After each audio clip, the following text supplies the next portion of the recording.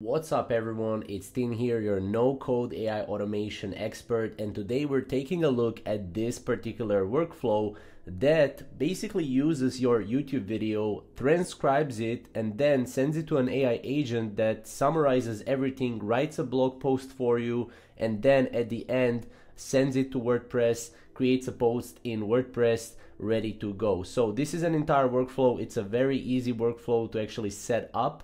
Now, this workflow and other workflows can be found in our free group. So if you want to get even more workflows done, and if you can just go and go into our group and then import them right here from the file, and you can pretty much import any free template that we have in our N8N community or in our school community. So let's break down exactly how you can recreate this particular workflow. Now, let me first show you how it works. Now, in Google Sheet, what we have is we have a sheet that has just my YouTube video URL, as you can see, and this is my YouTube video from here. So this is my YouTube video. I put it in here, and that's the first part. Now, the second part, we have a code which basically just uses a part of this right here. So it just uses the ID of the video and then sends that ID to an HTTP request, which is basically a request from this YouTube transcript extractor. So it basically extracts the transcription, and then from there what we have is we have an AI agent that is connected to an AI model, Open Router Chat model, which is a free AI model, or actually directory of free AI models. And that AI agent actually went in and creates a blog post based on the transcription, formats it right here for the WordPress, and then sends it to WordPress. So if we test the workflow here, you will see how it works. So as you can see, it's pretty fast as well. This is the longest part because the AI agent actually needs to actually create the blog post. But as you can see, you will see it in a second right now. After the AI agent is done, it will send it into a code. Code will basically extract the title, the slug for the WordPress post, and the content. And then it will send out, as you can see right here, in WordPress. So if we go into our WordPress, if we refresh this, we'll see that we have the title here, as you can see. So we have the title. If we click on it, this is how it looks like, right? And obviously, we have to actually go here and format, like bold some things and stuff like that. But overall, this is very, very good, right? And then also, as you can see, we are using some examples here, like image examples. We can also go and use that and paste it. And the blog is not that long. So what I would recommend is, if you want a longer blog, use Claude 3.7 Sonnet. But as you can see, let me actually go and let me break down exactly how to do this. So first thing that we want to add is we want to add Google Sheets trigger. Now this is a trigger that will be triggered based on the row added. So make sure to go on Google Sheets, add it as a trigger, and make sure to connect it. So you want to connect it by going to the pencil icon, sign in with Google, and that will connect with your Google Sheets trigger. From there, what you want to do is you want to obviously create a Google Sheet, something like this, where you have a video URL and you have like a URL as an example. Again, this is my video, but this could be your video.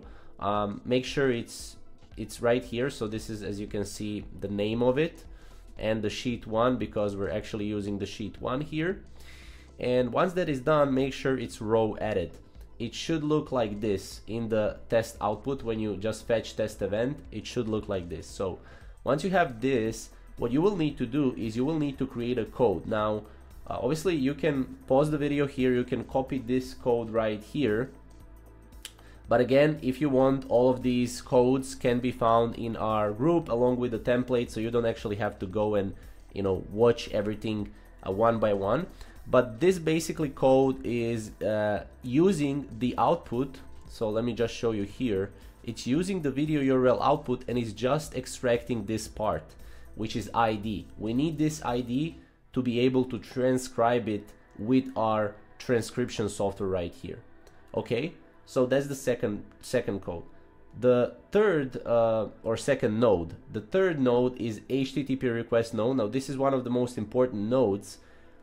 So actually let me show you how this works. So you need to go and you need to log in here into YouTube transcript.io. As you can see, this is the link, and you want to go to API. And as you can see here, you will get every single thing you need about the API requests. So how the HTTP node works is we want to post, we want to make sure that the method is post, because we want to post based on the video ID, we want to post the transcription, and we want to use this endpoint URL. And as you can see, this is the endpoint URL that we're using. And as you can see, this is the parameter, which is post. And then this is how you can authorize your API token. Now, as you can see, I put it here, I put none, send headers, and I have authorization, basic, and then this is my API key. Now don't worry, I know this is publicly showing the API key here. I will actually change this API key later on, and make sure the content type is application JSON. So with this, when you have all of this, you can test the step. And by the way, you can create an account here on this YouTube transcript.io, and you can go to the profile, and as you can see here, you have your API key, and you can revoke the token anytime. And keep in mind, you get 50 free transcriptions every single month. So every single month you can use 50 of your YouTube videos and turn them into blog posts. So once you have that, this is how it should look like right here. And then what you want to do is you want to make sure you're sending the body, because the body will actually structure the transcription, so it will know, okay, which video I need to use to transcribe. And as you can see, using JSON, and then this is what you want to copy, and inside of this right here, it should be your video ID. As you can see, I drag and dropped it right here inside of these brackets, as you can see. So once you have this, you should be getting this type of output where you're getting a lot of different things. And don't worry, we just need the transcription. So we go and create an AI agent node, and with AI agent, it needs to be tools agent, and we need to define the prompt below. But before we define the prompt below, we want to add a chat model.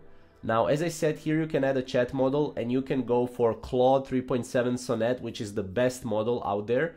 However, if you want to go with free model, I used OpenRouter chat model, and I basically went in and added the API key here. Now, in order to add the API key, you want to go to OpenRouter AI, and you simply want to create an account and go here to keys, and then you just create a key. You name it however you want, you copy it, and you can paste it in here. Now from there, you can obviously go here and search for free, and you will get a lot of different AI models for free that can use the response, and that can summarize the response and make it and turn it into a blog post, right?